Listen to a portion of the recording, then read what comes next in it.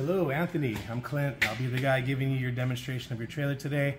I'm going to do my best to walk you around it, point out some things, make sure you're up to date, up to speed, at least to get you on the road for the first time. So as you come along with me, so you know I do start from the front of the trailer. I work my way all the way around the trailer.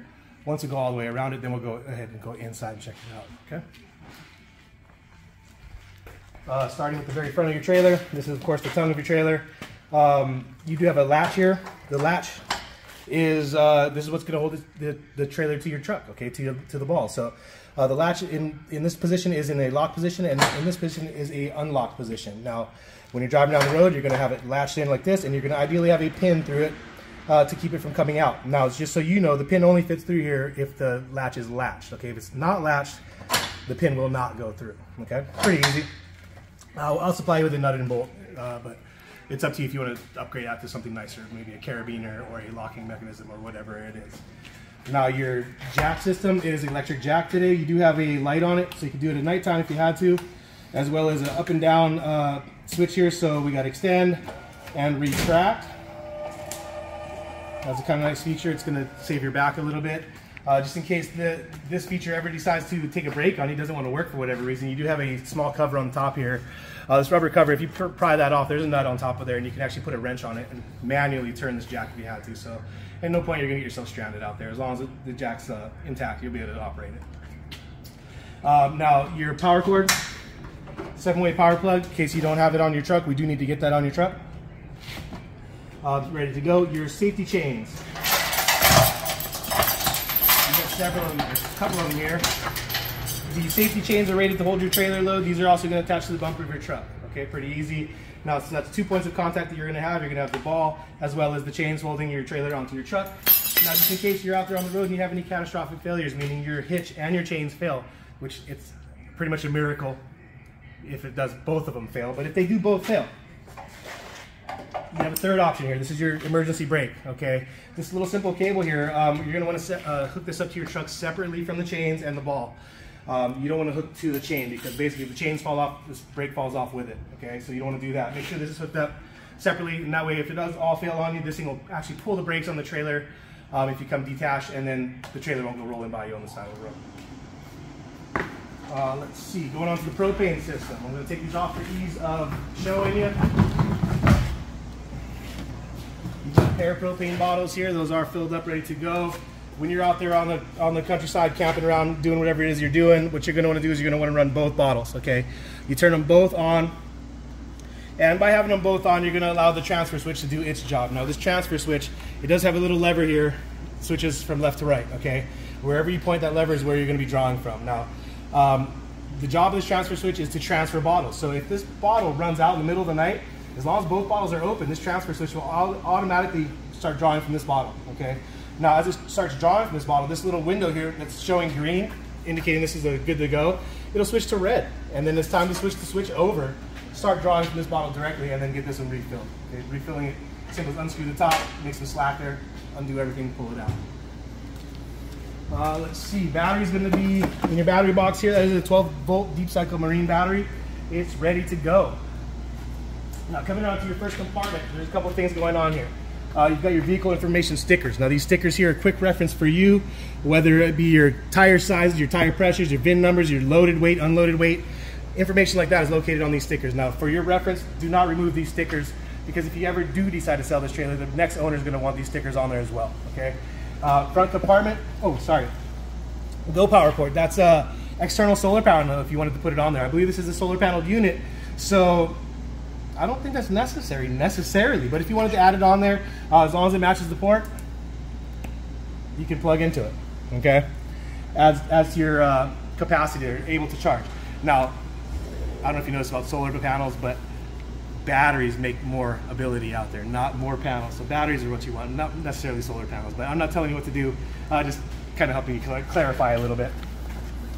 Let's see, inside the compartment, you got a couple things going on here. All the way in the back there, that's I see your power cord, I see your stabilizer jack wrenches, your sewer hose, and your outdoor shower hose. The mechanics over on the other corner, we'll talk about that when we get to the other corner, okay? I don't want to confuse you too early. Just so you know, oh yeah, geez, I didn't have the angle with that. Our main power disconnect switch there. Being that this is a solar panel unit, with the solar panels, as long as this trailer's in the sun, not under a tree, in the garage, something like that, the solar panels are doing their job. So the solar panel always is going to keep your battery topped off as long as it's able to do its job, which almost makes this obsolete. You practically don't even need it anymore. Back in the old days, before solar panels, people used to have to turn those things on and off. That way they didn't drain their battery in the off season. But since you have the panel on the roof, pretty ready to run, okay? Now, underneath the trailer here, you've got stabilizer jack number 1. You do have 4 stabilizer jacks in this trailer on all 4 corners. There is a nut here. You can operate it with the wrench inside the compartment there. And again, these stabilizer jacks, they're meant for stabilizing as you walk around in the trailer. They're not really meant to lift the trailer up for leveling and things like that. So let me back up a little bit just to clarify some things. When you're out there camping and you want to level your trailer, now a level trailer is a good night's sleep. A non-level trailer, terrible night's sleep, okay? Just in case you didn't know that. But either way, you want to actually, with this tongue jack, you want to put some spacers underneath that foot down there, okay? The reason I asked for spacers, now spacers could be blocks of wood, could be blocks of plastic, whatever it is. We sell stuff in the store. You can go chop some up in your backyard if you needed to. But you put some spacers underneath that foot there, that way you can always get more height out of your trailer. Now, this trailer currently is sitting just about level, okay? And this jack is just about maxed out. So if I needed to get any higher, say you were on a hill, and I needed to get the tongue up even higher, I'd need more space under that jack. So as a general rule, I'm gonna say get some blocks right away and use them under that jack no matter what, okay? 4 to 5 inches probably, or so. Same thing with the blocks for the stabilizers. Get yourself some blocks that could go under the stabilizers, because you never know what kind of ground you're gonna be on. If the ground has potholes or whatever, your stabilizer jacks may not be able to reach far enough to hit the ground. So blocks, and more blocks. And I haven't mentioned blocks yet. Blocks are your friend. Make sure you get those. Let's see. Anything else to look at down here? Not a whole lot.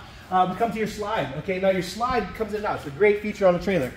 The thing is with the slides, they do require maintenance, okay? The rubber seal that goes around the outside actually goes underneath, up, and around, okay? All 4 sides, these rubber seals need to be conditioned. We use a stuff called rubber conditioner. We spray it right directly on there. And the rubber conditioner, do it a couple times a year. Now, if you're out in Florida and this thing's seen the sun a ton, do it more, okay? If you're part-timer, this thing's usually closed up and you're not using it a whole lot, you could do it less, but at least a couple of times a year, okay? And like I said, rubber conditioner, it says it right on the can. It's pretty easy. As far as your tires go, now your tire pressures are pretty important, okay? I can't tell you what tire pressure you should be running in your trailer. It's up to the trailer to tell you. So your tires are going to tell you what they are, as well as the sticker up on the front. So those informations are important because you want to make sure your tires are maintained at a proper inflation as you're traveling around out there. And also to go with the tires, you have lug nuts on those tires. We do check them at 100 PSI of torque, make sure they're torqued up here. But when you get out on the road, you travel about 100 miles or so, get a wrench back on them. Make sure they've actually stayed tight, okay? Because tires staying on the trailer is pretty important. Coming around the side here, back in, got a lot of stuff going on.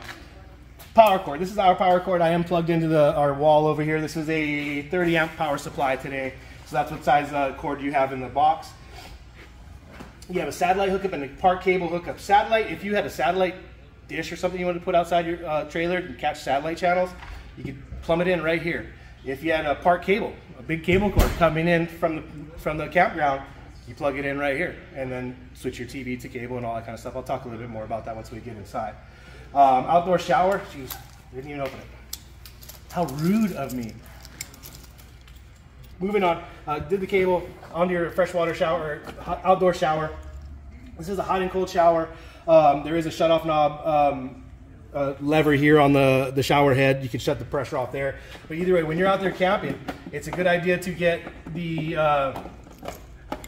shower knobs themselves turned off, okay? Because if you leave them on and just use the shutoff switch on the head, it does seem to affect the pressure inside your trailer, okay? That's pretty easy. Let's see, oops, just gotta lock that.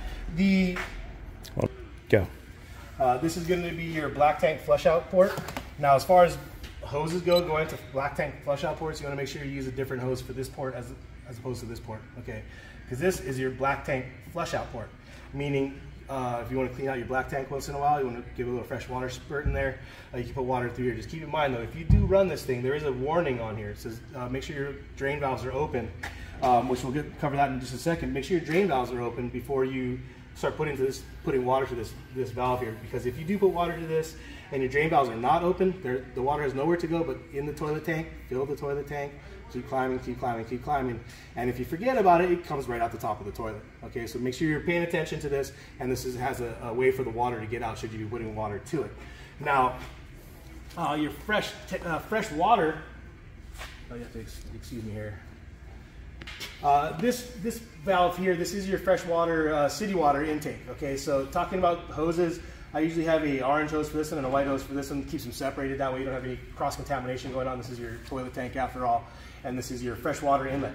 So city water, talking about glamping or staying at the campgrounds. Okay, if you have a dedicated water supply coming in the trailer, you can put it right to here, and this will go directly to the faucets, the shower, the toilet, and what else is in there running, a water heater, stuff like that. So that's city water. That's when you have a dedicated source, and probably you have a place for the water to go should you use it. Gets me to my next point, which is your drain system. This is your sewage drain.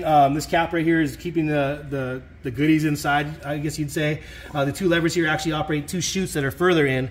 The left one, this is gray. This is the black. We call that the gray water pool, and this is the black water pool. Okay, so gray water meaning your sinks, showers, and stuff like that. Usually it's soapy water.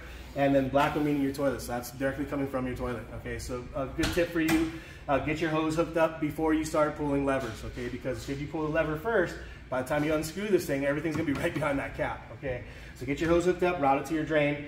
I like to pull the black one first, that's my dirty solids, and then use the gray one to kind of rinse everything out. Usually it's, like I said, soapy water, it's pretty easy. Water heaters right here, this thing's plumbed up, ready to go. Just so you know, I'm going to point out a couple of things. This is your check valve, so you can check pressure. I'm going to barely crack it so I could get some water dripping out of it. And this down here, this is actually your drain plug. So if you wanted to drain this for the off season, winterize, things like that, that's where you're going to get to that, okay? Cool. Coming around the back of the trailer, this is your back bumper, of course, nothing obvious. Sorry, that's pretty obvious. One thing about it, it is actually the right size to accept your sewer hose. So if you want to store your sewer hose in there, that'll fit in there. Your staircase here, the staircase isn't just for looks, it is for you to get to the top of the trailer. It's a good idea to get up there and double check your trailer a couple times a year. Not only do you have a slide, you have the whole roof up there. So you want to make sure you don't have any holes poked in your roof, branches that could poke into things. Heck, if you park under a tree, your slide's going to get covered in leaves. So you got to get up there once in a while, double check everything. And it's part of ownership, getting up there and just making sure your trailer's in good shape, looking for holes, small discrepancies that could become big problems. Okay, so get up there once in a while and double check your whole roof of your trailer. Spare tire, pretty easy. Just so you know, your trailer is pre-wired for a backup camera. If you wanted to get it, looks like the Voyager is the system that they use there. You can go ahead and open the cap, unscrew the cap there, and just plug and play. It's pretty easy. Just follow the instructions. Let's see. Next side. Start from down here. I'm going to point out the stabilizer jack again. Remember I showed you the nut on there. You can physically manually push them. But this is actually an automatic system. You have these two levers here. One's one side, one's the other side. So if we extend them, they're coming down, coming back, coming back.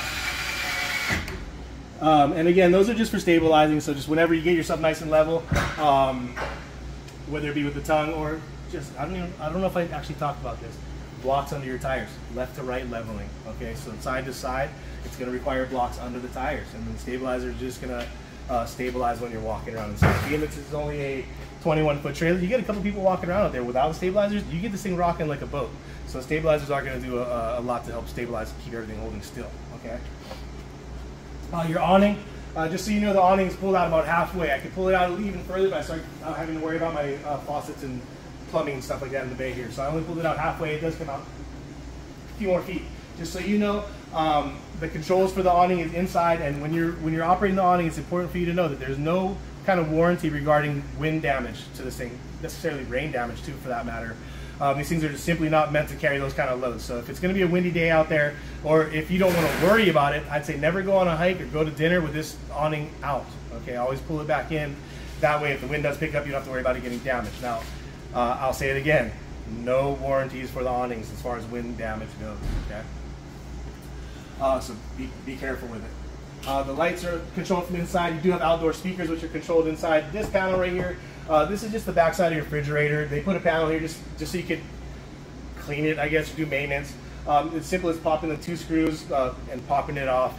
No real need to get in here. I think the only time you really have to get in there is just to do some seasonal cleanouts or whatever. It's not a big issue, okay? Back side of your furnace, okay, this is gonna be the exit for the heat, or the exhaust, I should say. And this does get hot, so beware. Do not lean your lawn chairs on this, okay? They can melt. Power, 120 volt. Ready to go if you wanted to plug in anything, including a TV. That's cable right there. Sprayport. That little curly hose that was in the box over there plugs in right here. You want to plug in? Okay. Pretty easy, but that is cold water, so maybe for your feet or the dog or whatever, unless you're, or maybe you're being naughty. Okay. Let's see. Freshwater intake here. Okay, big one. We talked about city water coming in there. Okay, city water is when we're at the campground. It's dedicated water coming in that goes straight to the faucet. Okay, this intake right here, this one's got a bigger opening. Consider this kind of like a barrel. Okay, so you've got a tank in the bottom of your trailer. You put water in through here, you're filling the tank, not the faucet. Okay, and then at this point you're boondocking. You're off grid usually using this port. Either way. Put it in through here, that way you can use your water pump, you can go off grid. Now, generally speaking, oh gosh, let me see if I can find it. You do have a drain for that tank, okay? If you put water in here, there's gonna be a time where you need to get the water out of it. Directly below this frame rail here, you can see a little white switch valve. And that's the drain for that tank, okay? Pop that open and that's how you're gonna get the water out of there. Pretty easy. Oh, and I did notice a couple things here, which the factory that built this trailer has put a sticker here that says backer location, talking about televisions. If you wanted to put a TV here, the factory says it's okay. Also saying, they also put one here. Doesn't make as much sense to me, but they put that there. I did not. They tell me that they can put a TV there as well, okay? I would never try to hang a giant TV on the side of a trailer. That's just me personally. But the factory says if you want to put a TV mount there, you could. Let's see. Oh. Front door, of course. Entry, we'll talk about that in a second. You do have a dedicated quick connect propane here. If you wanted to get a connection going and put a, say, outside grill or something like that, this little lever here is in a lock position. That's closed. This in line is open, ready to run. But when it's in line like this, you cannot operate the switch, okay? It's actually got to be closed to operate the switch. Pretty easy. That's if you wanted to do a outdoor grill or something like that. And then of course another stabilizer jack. Controls again. Awning, or controls, I will. Again, this is stuff I pointed out to you earlier, power cord, wrenches, sewer hose, and I do recommend for sewer hoses, you get one with a buckle on both ends. Okay, this one simply doesn't have a buckle on both ends, and it will only be usable by itself. You won't be able to link any other hoses to it. And then your cold water shower is right there. That's pretty easy stuff. Big important stuff, you got your solar charge controller here. I'm going to tell you what kind of solar power you got coming in. Right now it's showing 13.6, but I am plugged in after all, so it's going to show pretty high right now. But once you get outside, it'll give you your going rates, your current rates for your battery, and feel free to tinker around with that. You do have owner's manuals for all these items inside the coach, okay? And although it's there, I can show it to you. I can't operate the thing entirely, so it'll be up to you to go through that manual and learn it. And then you have a tire link system here. The tire link system is a tire monitoring system. It is aftermarket. It's able to put on your trailer. It tells you if your tire pressure is getting low, and it simply would plug in there. Okay, it's pretty easy stuff to go inside the trailer. Staircase is pretty easy.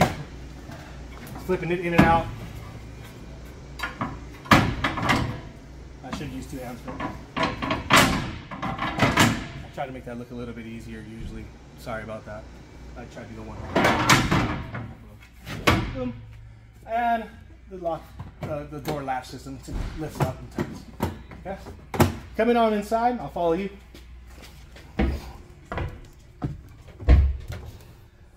All right. Little coach going on. Now, when you first walk into the trailer, what you're going to notice to your left side here is the control panel. Now, this control panel does several things on the trailer. For one, it monitors your tanks. So, tanks and battery for that matter. It shows battery rate, fresh tank. I did put some water into this morning. And then your tank capacity, or your tank holding, whatever you're holding in there. So they're all empty right now. Your slide controls are here, and your awning controls are here. Just so you know, the awning, when you push the switch here, there's nothing going to prevent it from keeping going beyond open, okay? So it's just, you got to watch it, you got to push it when you want it to go, and you got to let go when you want it to stop, okay? Very important you pay attention to it. And then slide controls. With your slide, when you are running the slide, it's important just to make sure your slide comes all the way in and all the way out. A lot of these slides do have a vocal clicking sound that goes on. If you do have that, that's what you're shooting for, okay? And then down below here, I've got a couple switches here. Gas water heater, electric water heater. I am plugged into the wall currently, so I am running your water heater off of electricity. If I wanted to run it off gas, I would just switch it off and switch to gas. Now, if you do run the gas, there's a little light up here. That's water heater reset. So if your gas doesn't work or isn't working for whatever reason, this light will go will turn on. Okay. You have a tank heater here. So if you are in cold conditions and you don't want your water tanks to freeze up, these are tank heaters, okay? Entry lights and awning lights. So the outside big strip light here, that's pretty easy. The entry light, it just literally is the entry light. It's a single bulb going on, okay? Now that gets you into the trailer. Now all the other lights in here are push buttons on the lights themselves. So you're gonna have to push the button to turn them off. Right? Pretty easy. You do have a small table extension here. Now in trailers, counter space is critical. So this will come in handy. Just remember to pull it in before you're moving your trailer, and it's simple as lift up and switch it down. Okay. A couple other things over here. You do have a main GFI outlet here, so this is a resettable outlet. Your fire extinguisher, as well as your propane and CO2 detector. Okay. If this thing's ever screaming at you, you know you have a propane leak in this trailer. Okay, so it's time to go outside, shut that propane off, and get it figured out. Find out why your alarm is screaming. That thing will save you if you're ever in a bad spot there. Coming to the sink, you do have pressure. I do have the water pump currently on. Okay, so I'm taking water from the pump. Now I turned on your water heater a couple minutes ago, so I'm just gonna see if it's getting warm. No, it takes a couple seconds, and yep, she's hot. It's been maybe 10 minutes. How long have we been filming this? 20? Okay, maybe 30 minutes. Pretty easy. But quick recovery water heaters, pretty good to go. Oops, sorry. And then you got table covers or sink covers there. Stove, pretty easy. Now I did do some prep here to make sure I could get it in for you this morning. We do have a travel cover on it. This travel cover is not meant to be cooked through. Okay, so make sure you have this open when you're out there cooking, and otherwise when you're traveling, it's a good idea to have it down so that way it won't fall down. Okay. Turning on the stove, you push in, twist the knob, and click. In, twist the knob, click. Now, like I said, I came in here and prepped this. Okay, so I made sure it was plumbed up, ready to go. When you turn your propane off and you travel, it may take a few seconds for the propane to travel to this grill. So don't be surprised when you do this at home. It takes a little longer than a single click. Okay, maybe several clicks. And you notice they turned red. When your propane's coming through the system, these knobs will actually turn red. Okay, so whether it be on or off, that means propane's coming. Yeah, propane's coming through. So that's a visual indicator if propane's coming through this thing. Otherwise, you have a light on it. That's the regular light. Okay. Pretty easy, pretty easy. Microwave, regular old microwave. Looks like convection oven actually. It's convection. Yep. So. Convection oven. Convection oven. Microwave.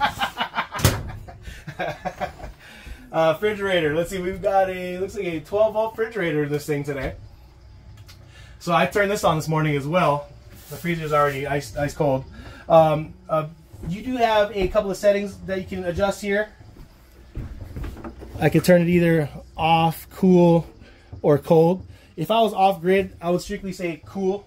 I don't want to overload the system, so if I'm off grid, I wouldn't run the refrigerator on the coldest setting. That'll probably outpace your battery. Okay, but otherwise, run it on the lower setting, and then you could go off grid. No sweat. Let's see. The bathroom. The bathroom's a little tight, so I'm gonna have to clear out of your way a little bit to get in here. But just so you know, you do have a shower door that slides back from the back side here.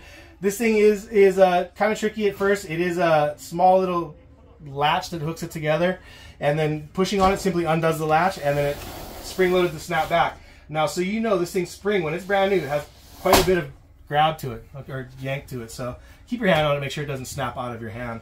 And then the shower, of course, ready to run. That's hot and cold. Okay. Toilet. If you've never had an RV, the toilet has a foot pedal on the side. Now the pedal, if you push it halfway or so, you're filling the toilet. Now to push it all the way is opening the toilet, dumping it out. Okay. Now whenever you go to the bathroom in here, you guys want to make sure that you have toilet in the bowl, or water in the bowl. Okay. The reason for that is because the whole system runs off water. So you know, when you flush the toilet, a load of water going down helps to rinse it all out when you go to flush it out. Now, yeah, if you didn't use water, there'd be nothing to rinse it out. Now, occasionally people want to make their toilets smell better after they've used them. Okay, we know of a couple of things you could do to help remedy toilet smells. One is smell good packets. They're kind of like Tide Pods. They're little pouches you drop down the toilet, you let them do their thing. Now they're not Tide Pods, but they are RV tank sanitizing type pods. Those are one thing.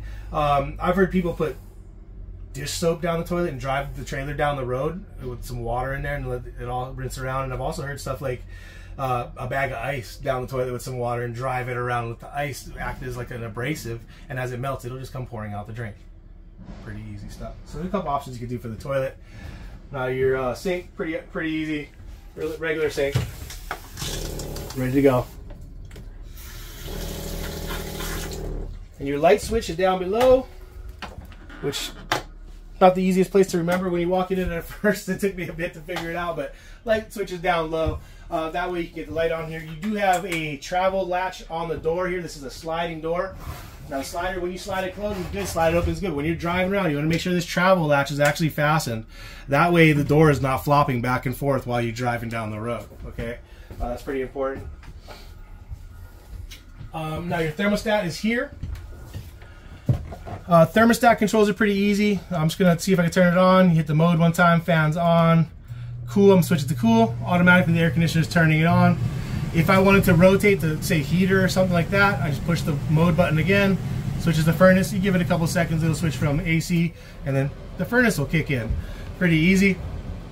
Just temperatures here, and then you roll it around, again, off is right there. Pretty easy. Just whirls in a circle, big circle. Now your TV, just so you know, the TV is currently set on antenna television. Antenna meaning we're catching signal out of the sky. We're not plugged in anywhere. So it's critical for you to know how I did this. There's a small button up here. It's called your signal booster. The signal booster allows us to catch antenna television. Now, I turn the light on. There's a small light up there. I turn the light on, and then I scan for antenna television, and this is what I was able to come up with. There's a couple of channels. Now, if I switch the switch to off, my antenna would stop working. Okay, and then at that point, I would probably have cable plugged in, and then I'll switch the cable TV all to cable, stuff like that. And I'll turn it back on, and then my antenna kicks back in. Now you do have a phone charging port just below the TV here. So just simply sit your phone on it, and it'll charge your phone. Pretty easy. And there is a swivel motion on this TV if you want. There's a small socket back here that the TV clicks against when it's closed, and then hinges open and clicks closed. Pretty easy.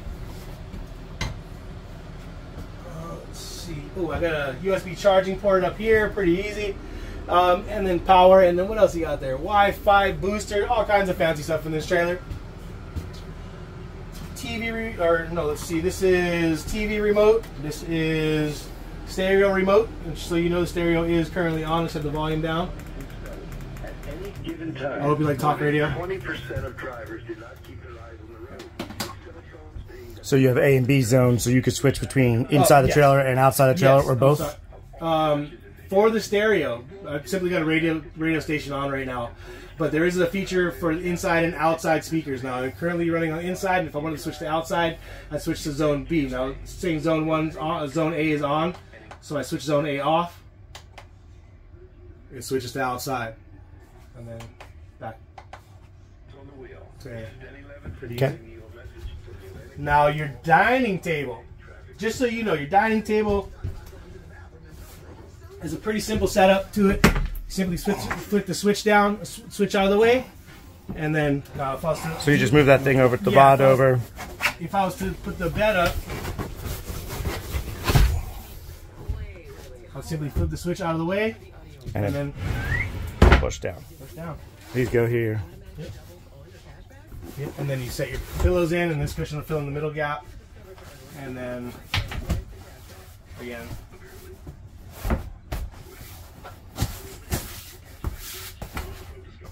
So, like so, pretty easy, and then coming back.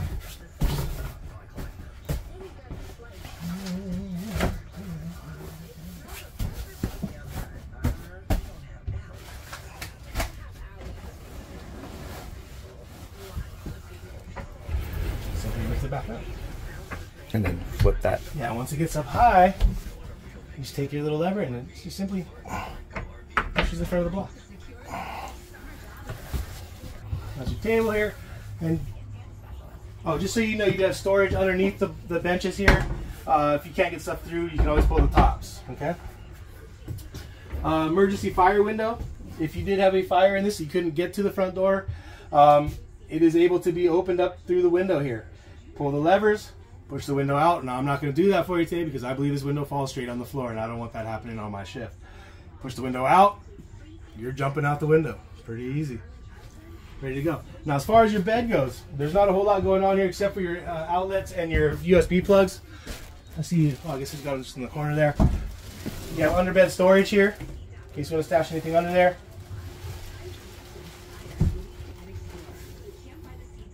Closets. Very good. Now, as far as your air conditioning comes, whenever you're running your air conditioner, the air will be coming through these vents here.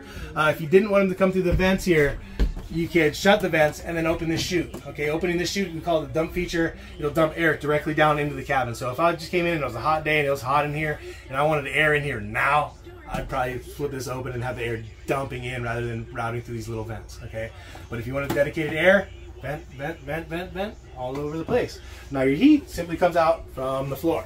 This feature I got to show you directly into this big cabinet here is a breaker panel. Flip it open. You got your breakers and fuses. Good idea to carry breakers and fuses with you. And just so you know, with the outlets in this trailer, I've showed you the main resettable outlet here.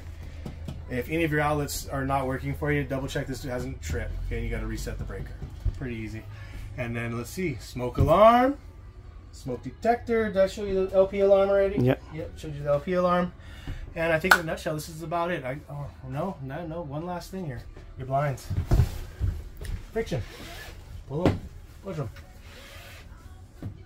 Simple. And again, thank you, Anthony, for letting me show you this trailer today. And I'm going to go ahead and put your keys inside your pouch, your owner's pouch, along with your TV remotes. I'm going to put these both in here, and aside from draining all the water out of it, turning the propane off, and pulling your slides in, I'm going to stick this pouch underneath your stove in this drawer.